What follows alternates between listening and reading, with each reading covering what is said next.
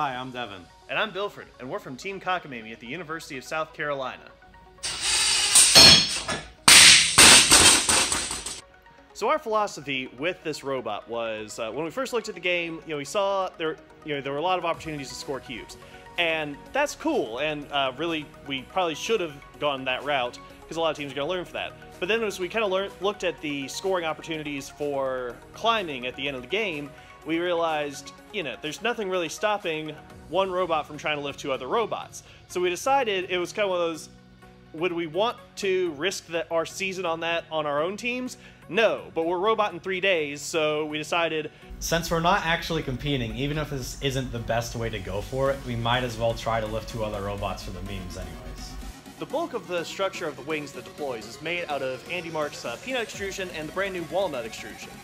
These two bolt together using 1/4-20 thread forming screws, which you can also use just with a tap. We use a drill tap on a lot of these the holes that allow us to sink screws into the ribs of the peanut and the walnut. The structure is extra strong, and it was able to hold more than 150 pounds, which is more than you'll see on a competition robot. We also used it for the selfie stick that's allowing us to record these videos. One of the concerns we had about lifting other robots was ensuring that they would stay in place on the wings as the robots went up, especially if there was a weight imbalance where one robot was significantly heavier or off-center compared to the other one. So we added these cleats here using self-drilling screws that we sunk into the Andy Mark walnut extrusion. That provides a simple cleat that can catch a frame member or a bumper, maybe a little rough on it, but it'll ensure that the robot doesn't fall off. Our winch is powered by a sim motor using Andy Mark's new Sim Sport gearbox, with an additional 15 to 60 tooth sprocket run. We designed the winch to be able to do about 500 pounds, which is about 50 pounds heavier than we should ever realistically see on the competition field.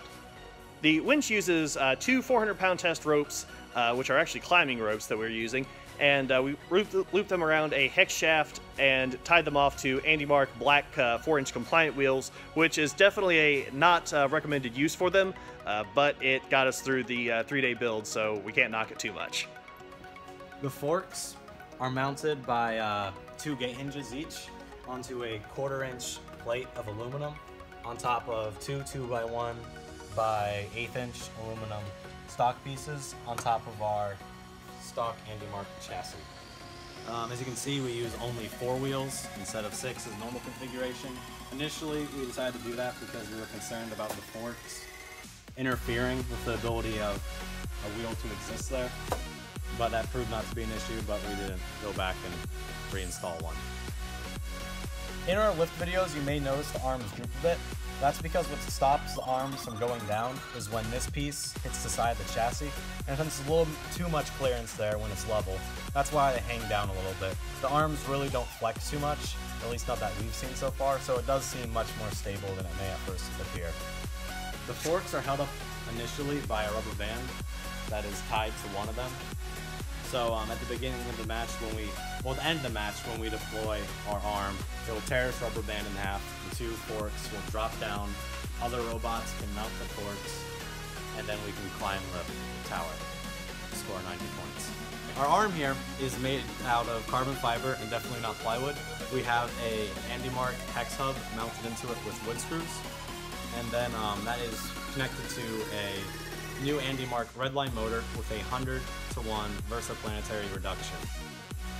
That's honestly probably still too fast for this application. It's very fast and there's no stopping it, so we have to be very careful when we move that up or down. Our claw down here is made out of 2 hooks made out of 1/4-inch aluminum plate, and then those 2 hooks are connected by peanut extrusion, and that is connected to another piece of peanut via some hook and loop fasteners. So what everyone's wondering right now is, what about bumpers? Well, we designed the forks so that we can actually clear within legal bumpers if they're basically confined to the corners of the robot. However, we did not actually build any, and we did not test climbing with the bumpers. So some modifications to the design may or may not be required to actually make that happen. And on top of that, we're just going to generally say, don't build this robot. The most obvious thing that we left out of this robot was any ability to manipulate power cubes. I'm a little more enthusiastic about the idea than Bilford is here, but we did leave enough space on the robot, not by design, but just kind of incidentally, that we could potentially install a power cube handling device if we had more time to do so. So if a little more time went into the design, say more than 3 days perhaps, then it could be possible to do this and handle power cubes in a competition. Other things that we are worried about, a lot of us are worried about how this winch is mounted to the AM1FU3 frame. We chose to put some angle brackets in some places that allowed us to only attach it at the outside plates. If you're designing a winch, you definitely want to put something beefier on there than what we did. Yeah, our winch in general, if yours looks like ours, you might want to rebuild it. We're basically using nothing that we should be using, and we don't want to run it more than we have to. Well, they probably should be using a Sim Sport and a James Sprocket. We'll give them that. Okay. This robot is held together by a lot of gut decisions and a lot of memes. We really do not recommend building a robot like this, although hopefully you can learn from what we did in 3 days to make your build go well in 6 weeks, so that you can build a more effective robot and play the first power-up challenge more effectively.